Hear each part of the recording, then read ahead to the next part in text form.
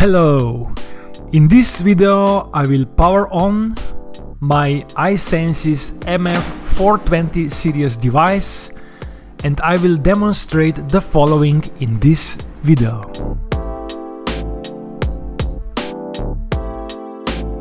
In this part I'm quickly going through the initial setup steps, and at the end I will connect this device to my wireless network.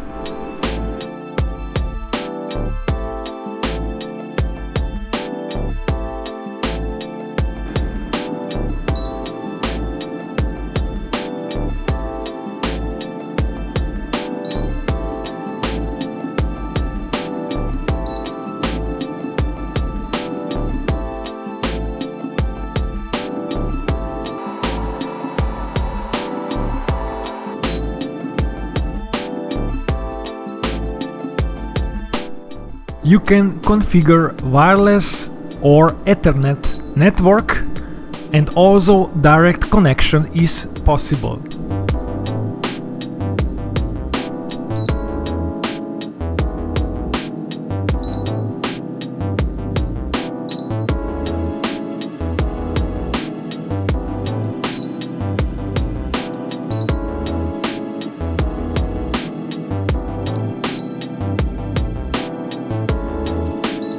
After your device is connected, you receive notification about the application library.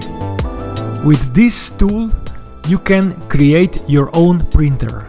You can create one-touch workflows and customize your user menu. You can find video about application library tutorial on my channel. The QR code on the user's manual menu guides you to online manuals.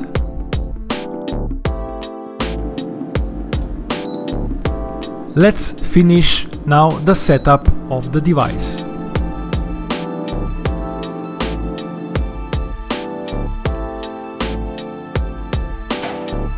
In this part I will show you some more on-screen apps.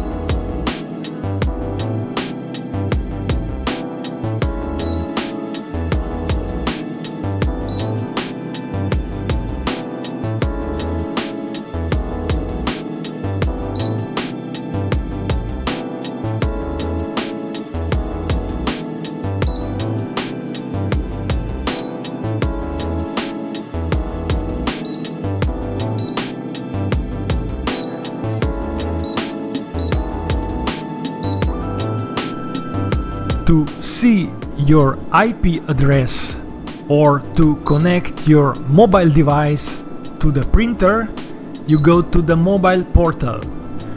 By scanning this QR code and downloading Canon Print Business app, which is available for Android or iOS devices, you can connect your smart device with the iSENSYS MF. Select the QR code scanning in the app and simply scan the QR code on your MF device.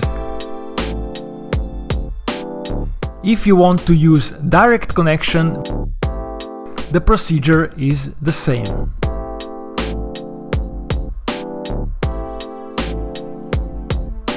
My smartphone and my iSENSYS are now connected. Let's see also the media options. Depends on which model or series you may have. You can use the multi-purpose tray the standard paper cassette or additional paper cassettes. You have app to configure your paper settings. You can register custom paper, which can be down to A6 size, and you can also select frequently used paper sizes. The user support is also built into these devices. Here I'm creating an error, and on-device animation shows me what I need to do. For more information, refer to other videos on my channel playlist.